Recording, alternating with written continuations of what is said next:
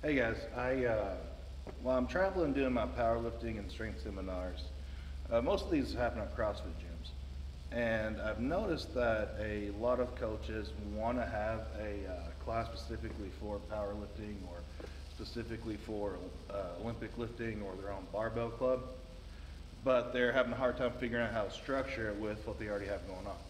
So what I'm going to show you is the format that we use in the strength club every day, and it works out great. So to get right into it, our every day we start out with a warm-up. The warm-up is always the exact same thing. It focuses on shoulder and hip mobility, just to get those joints warmed up. It has a lot of squat therapy, a lot of PVC pass-throughs, just to get the joints warmed up. Then we go into the strength.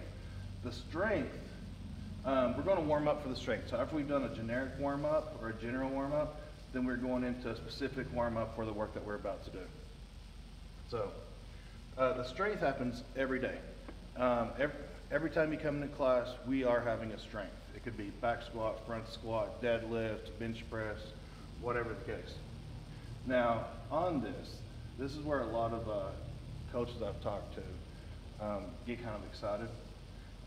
So you can either do the swing block or you can do what we call fitness on programming strength. The swing block method is heavy lifting. These are guys who are breaking powerlifting records, state records, national records. We have 2 to 4 world records about to be broken. These guys are doing heavy lifting. They're following the swing block method over here. Fitness. Now these are a lot of times we'll get women who older women who don't want to lift weights, or they're scared that lifting heavy is going to make them bulky. You know, all the stereotypes that go with that. So what we do here with the fitness is we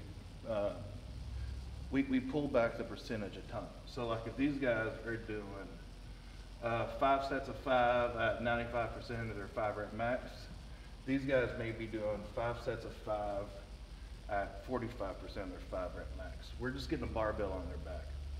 Because as a strength coach, fitness coach, whatever you call yourself, we all know that women lose up to 40% of bone density as they age, and weight training reverses that. So that's how we get the women to still get a barbell on their back, to still get some of those benefits of weight training, of the resistance training, without them worrying about becoming bulky. So after the strength, we have one of 2 things that happen. Half the class is either going to go do the WOD, which if you found me online, then you obviously know what a WOD is, or they'll go and do the barbell club. These guys are power lifters, are strength athletes, and what's really cool is we get a lot of people here in the barbell club who normally wouldn't have found us. These are people who come from like the generic 24-hour gyms, who they want to be healthy, they want to increase their quality of life, but they don't know who Fran is, they don't care about Fran, they don't care about Fran time. They're not going to do a double under ever, or even attempt it. These are guys who they just want to lift weights, they want to become stronger, they want to become healthier. And so it's a really great marketing tool, especially for some of the gyms out there who are looking to get extra members. So we've either got the WOD or the barbell club. Again, this is heavy lifting. After these 2, so this is like the majority of the class right here. So they come in, they do the warm-up, they do the strength, they'll do the barbell club or the WOD. Once that's over, they can move on to our optionals, which we call level 2 strength, level 2 cardio, level 3s. Level 2 strength is always an accessory for the barbell club. So if we're working on our bench press, the accessory work is probably going to be some very high rep arm stuff or upper back stuff. The level 2 strength is always a high rep movement. That way we're pushing lots of blood through the joints that we just used, through the muscles. And it's almost a bodybuilding type workout that is focused on increasing this.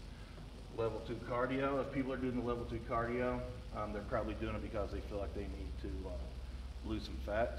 So this is a lot of interval work. So someone can finish a barbell club if If they want to increase their heart health, they can go do the level 2 cardio. If someone finishes the WOD and they love the cardio, they love doing friend and all that, but they also want to work on their arms, or they want to work on whatever, they can go do the level 2 strength. So once this part's over, people can pick their options that they want to do. And the great thing is they can do it, they don't have to do it, whatever. But we're giving them an option to customize their programming or customize the programming for their specific needs or their specific goals. So that's pretty cool. That's worked out really well. So people can do the level 2s. After that, we have level 3 competitive. This is open prep. This is year-round open prep. That's all that is. These are high-level competitors, people who they want to compete often. Very few people make it here, because normally if someone's doing this and they've done all of this, they'll come do this part in the morning, this part in the afternoon, and then follow it up with this. But we got level 2 competitive, and you know, this is going to be, you know, when I say open prep, a lot of what these workouts are, almost half of them are going to be like 16.1 or 15.4, something where they can go back and measure themselves against the world. Then we've got level 3 cardio.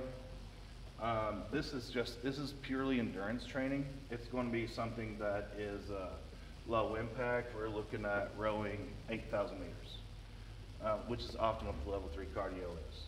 Because if someone's done all this work and they get to here, they really don't need much more on the joints.